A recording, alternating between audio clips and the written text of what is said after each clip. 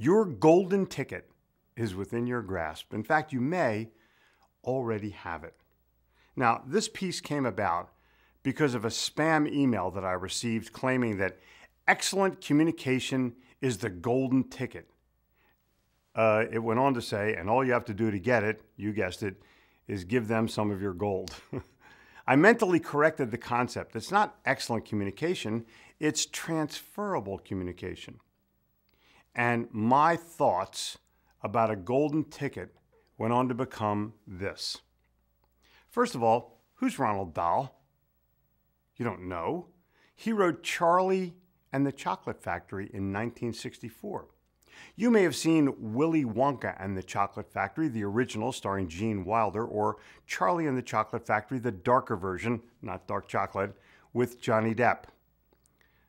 The book and movies focus around a slightly nutty entrepreneur, a chocolate factory, tiny workers, and a contest to find one of the 5 golden tickets inside Wonka's chocolate bars. Almost like a lottery. If you got the golden ticket, the reward was an all-day tour of the secret candy factory by Willy Wonka himself. Charlie Bucket, the hero and ideal child, was one of the 5 winners. The other 4 were children. Well, they weren't children, they were spoiled brats.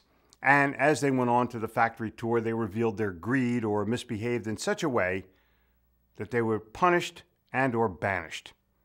Charlie Bucket was the winner of the tour and was rewarded with the entire factory and empire.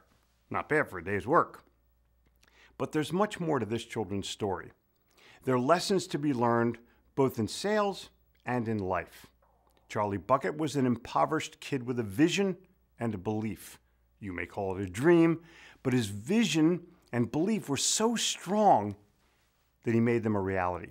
He was certain that he would find that golden ticket in spite of his doubting family. And he did. Looking for your golden ticket?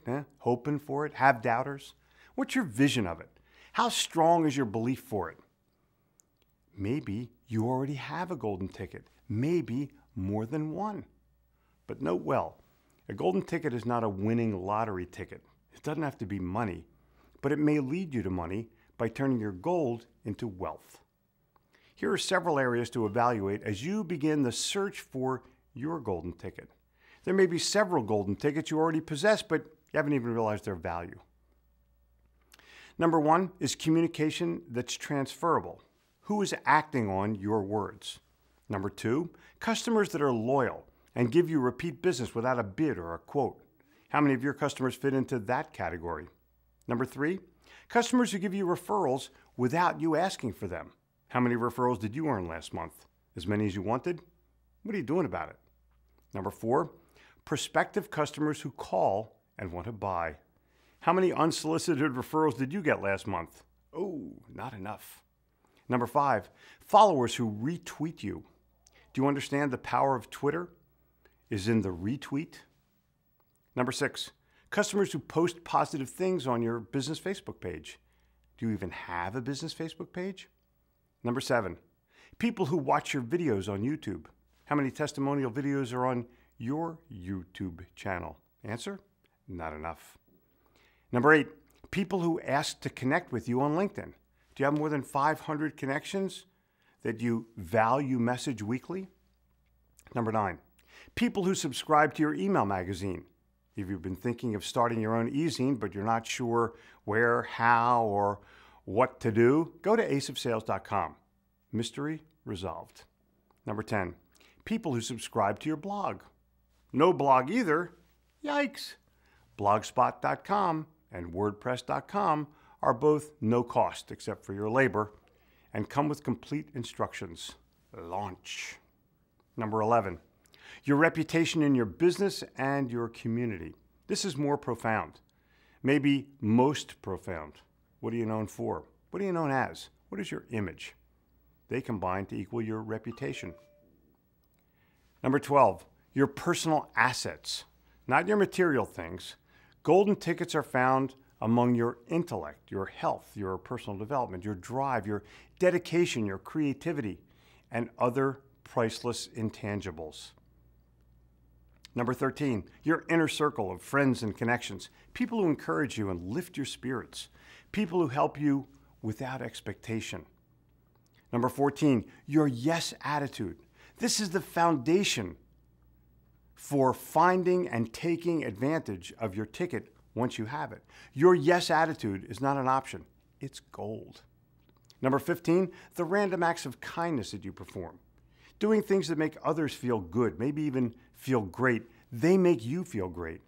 They're the best one-a-day vitamins in the universe. And number 15.5, my personal strength, your family, my family. Family strength compounds personal strength. Family is both gold and golden. It's love at its unconditional best. As an aid to your self-discovery, it may be time to read or reread the Russell Conwell lecture, Acres of Diamonds. It gives you an interesting perspective to those in search of their diamonds, their gold, or their golden ticket, or yours. Acres of Diamonds has been in the public domain for years. It's easy to find a copy on the internet. The best version I've found, which contains historical background and interesting facts on Conwell's life, is on igniteyouressence.com. Acres of Diamonds, PDF. I hope you find your golden ticket. It may be closer than you think. In fact, you may already possess it, or it may be in your own backyard and you're just overlooking it by going someplace else.